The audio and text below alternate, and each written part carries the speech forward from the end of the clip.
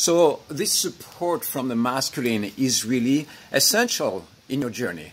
I can tell you that in my own journey as a man, I've been supported like crazy by the feminine. I have a vast field of friends, ex-lovers, partners that have been in my life, that have been supporting my journey. And all these points of connection with the feminine have been a support in helping me become the person that I am today. So me as a man, of course, I'm being supported by my brothers, by the male bodies, but receiving, you know, direction, inspiration, support, love from the feminine is an essential aspect of my evolution as well. So for you as a woman, receiving the support and encouragement and the space holding from the masculine is also very important on your journey.